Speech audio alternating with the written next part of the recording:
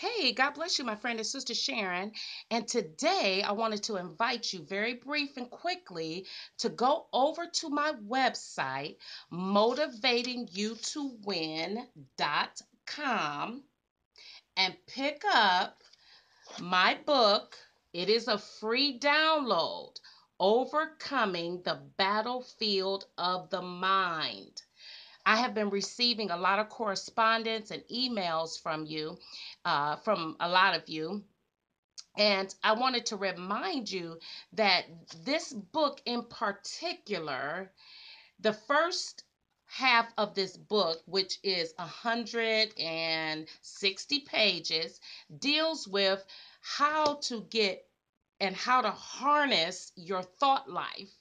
And then the second half of this book, it will teach you about the Comforter, the Holy Spirit, who is my partner in ministry. He is my comforter. He's been my teacher, my everything. So I talk extensively about the Holy Spirit in the second half of this book.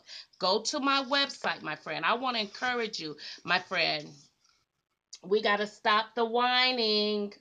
No whining. We got to stop murmuring and complaining. We got to start recycling all of our pain daily, because when you get a pile up, my friend, and you don't allow God to recycle your frustration, your pain, and your fears, it's like dirty clothes. If you keep on throwing them clothes over in that basket, before you know it, my friend, you got a pile up, and it's harder to take it out. It can become burdensome. So God is saying, look, it's time for us to take some of this trash out, get rid of some of this old stuff that's bombarding our hearts and our minds. So go to my website, get your free book download, Motivating You to Win, Overcoming the Battlefield of the Mind.